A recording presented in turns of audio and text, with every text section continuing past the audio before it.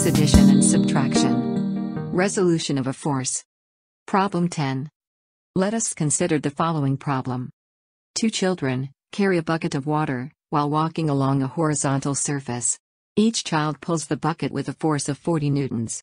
As shown in Figure 1, the angle between the hands of the two children is 90 degrees. Calculate the weight of the bucket. We will solve this problem by answering the following 8 questions. Question 1. How many forces act on the bucket? 1 force, 2 forces, 3 forces, or 4 forces. The problem mentioned 3 forces. 2 pulls, 1 from each child, and the bucket's weight. The answer must be C, 3 forces. We are right. There are 3 forces acting on the bucket, the weight of the bucket, and 2 forces, with which the two children pull the bucket. Figure 1 illustrate these 3 forces. Let us go to question 2. What is given in the problem? The problem states that both F1 and F2 are equal with 40 newtons. The angle between the forces is 90 degrees. The weight of the bucket is not given in the problem. The only choice, which captured all these facts, is D. Let us select D. Okay. We were right again. As we said above, the known facts for this problem are the magnitude of the forces and the angle between them. The unknown fact is the magnitude of the weight. Now, let us proceed to question 3. Which figure correctly shows the vertical component of the force, F1? A vertical component must be oriented along the vertical direction. The direction of the vertical component is given by the initial force. The magnitude of the vertical component is obtained by doing a projection of the initial force on the vertical direction. In conclusion, the diagram corresponding to C is the correct representation of the vertical component of the force F1. We were right. The vertical component of the force F1, together with all the other forces acting on the bucket, are shown in this diagram.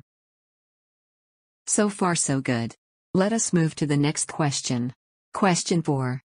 What is the relationship between the sum of the vertical components of the two forces, F1 and F2, and the weight? The children walked along a horizontal surface. We must assume that, during the walk, the bucket moves in a plane, parallel with the horizontal surface. Therefore, there is no vertical movement for the bucket. With all these considerations in mind, we conclude the sum of the vertical components of the two forces must be equal with the weight of the bucket. A, B, and C are in fact expressing the same relationship among these forces, in a slightly different way.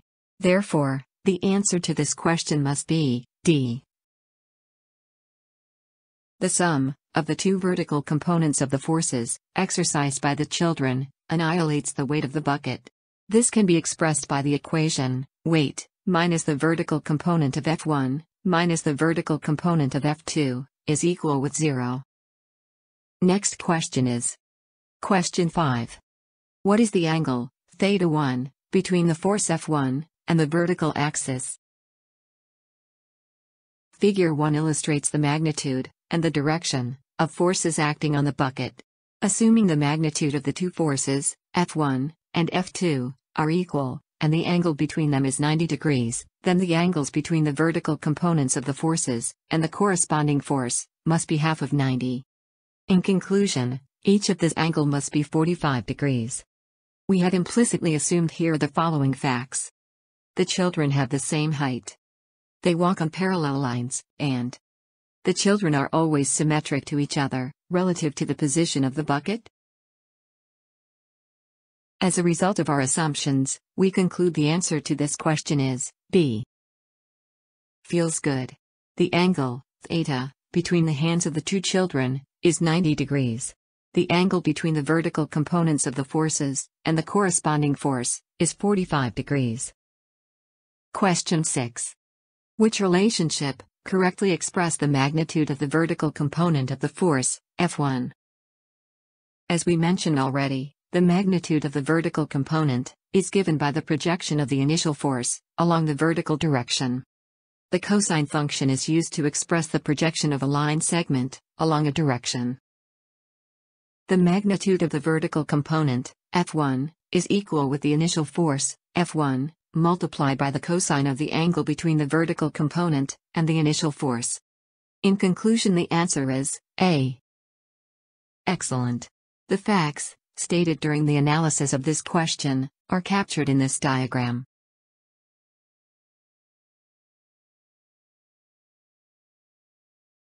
Question 7. What is the magnitude of the weight of the bucket?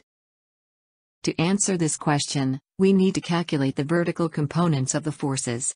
The vertical component of F1 is equal with F1 multiplied by cosine of 45 degrees. The vertical component of F2 is equal with the vertical component of F1.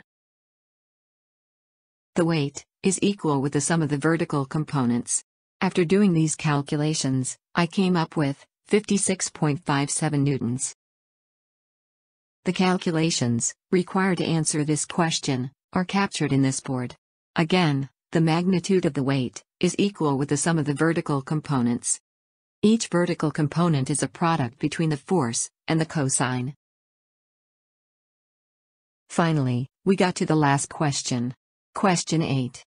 What is the magnitude of the sum of the two forces, F1 and F2? Forces are vectors. The sum of two vectors is a geometrical operation that takes into consideration the angle between the vectors. In this case, the angle between the forces is 90 degrees. We can therefore apply the Pythagorean theorem to calculate the magnitude of the sum of the two forces. Looks like selection A represents the Pythagorean theorem. This is correct. Performing the calculation, we come up to the same result. The magnitude of the sum of the two forces, F1 and F2, is equal with the magnitude of the weight. Both, the sum of the two forces, and the weight, are oriented along the vertical direction. The sum of the two forces, and the weight of the bucket, annihilates each other.